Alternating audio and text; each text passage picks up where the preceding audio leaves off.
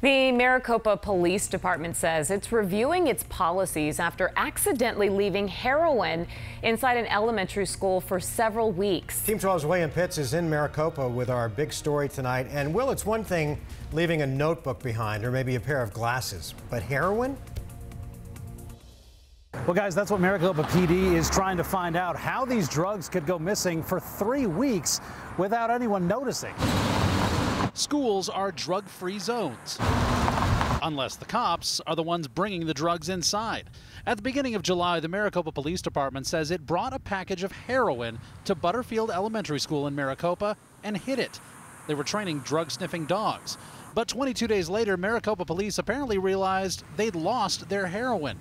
The Maricopa School District says when they found out, they called for a shelter in place. Usually that's for a threat on the school.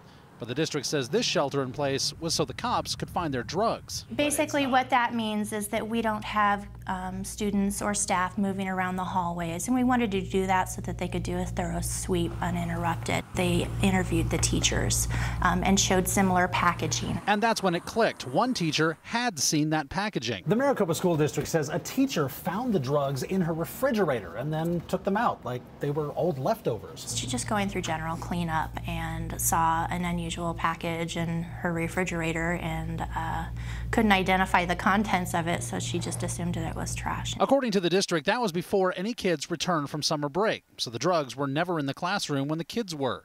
The district sent a letter to parents telling them the drugs had been left on campus.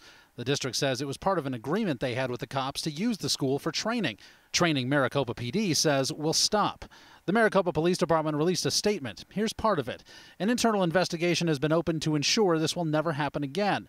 Also going forward, we will suspend any canine training being conducted at places where the public may have access to. The department also said it will be reviewing its procedures. In Maricopa, William Pitts, 12 News.